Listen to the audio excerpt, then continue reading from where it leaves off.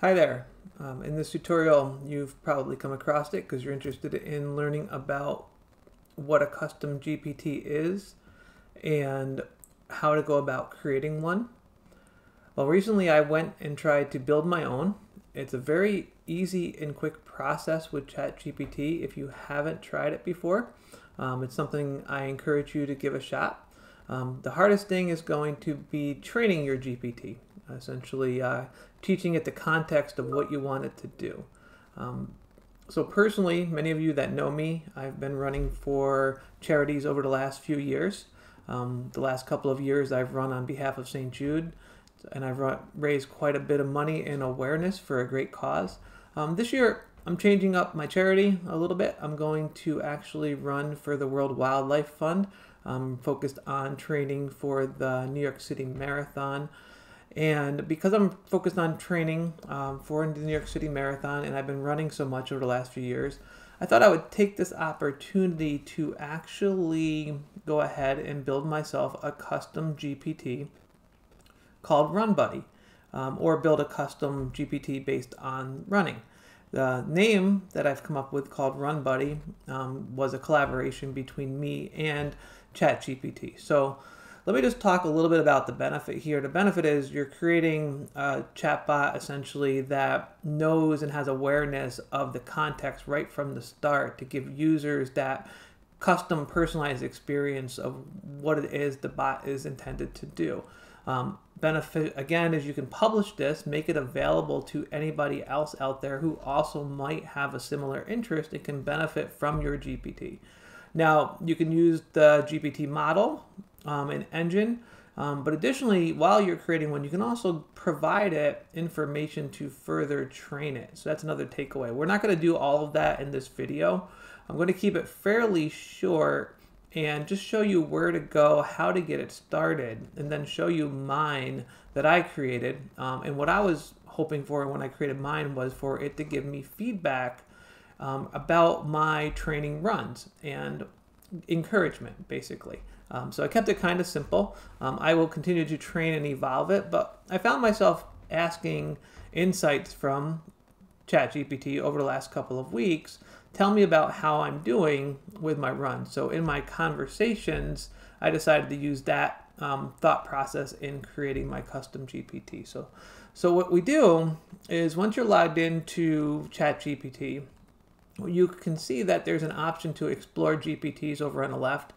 And when you click on that option to explore GPTs, what you'll see there is a listing of other GPTs that folks have created that have been published that you can choose from and find.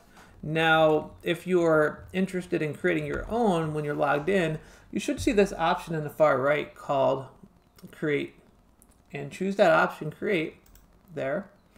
And what that's going to do is take you into the GPT Builder, okay? The GPT Builder is where you're now going to have a conversation with ChatGPT of what you're expecting this custom GPT to do, okay? So it's going to ask you a series of questions that you're going to give answers to.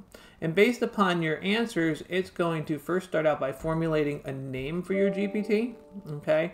And then the second thing it's going to do is actually go ahead and ask you about an image that you want it to be your icon. You could upload one, or it will create one for you for this GPT.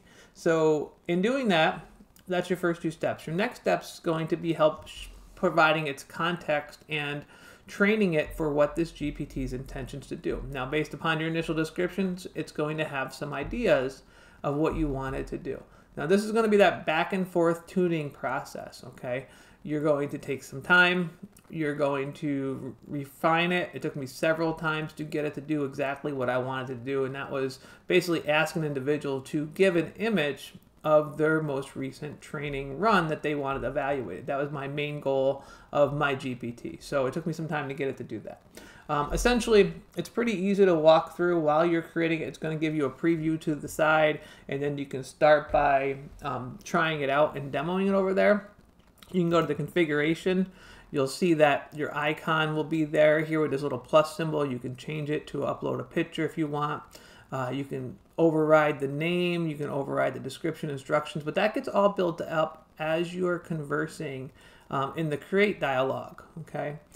So what I'll do is show you that and by going back to mine.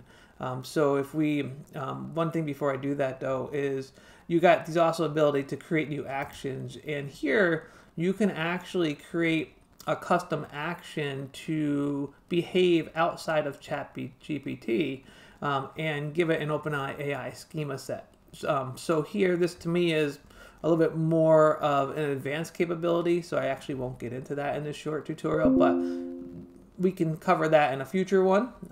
But you should know that's available, because this is how you're going to further extend it and tune it to be even more specific. So let's take a look at mine.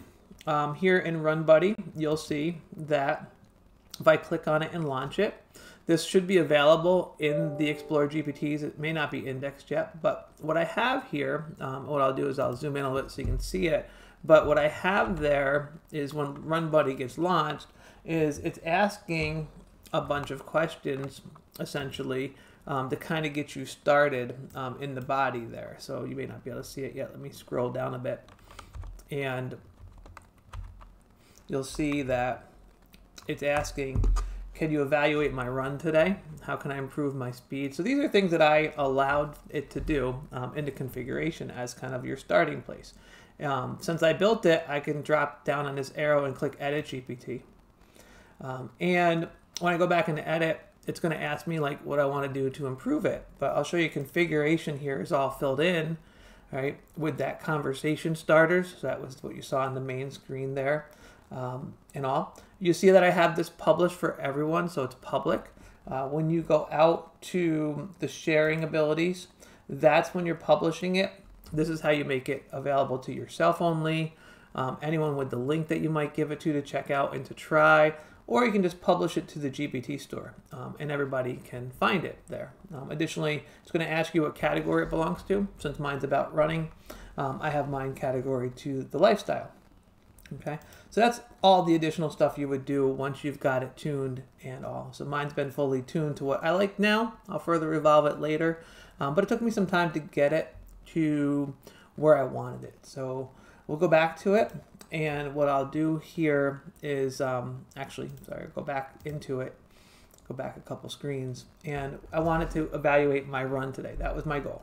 So if I click on that conversation starter, it saves the individual from having to type it up themselves. So it's going to say, hey, to evaluate your run today, tell me a little bit more information. So the big thing that I wanted to do is for my users to just give me an upload of the picture from whatever app I use to track my run.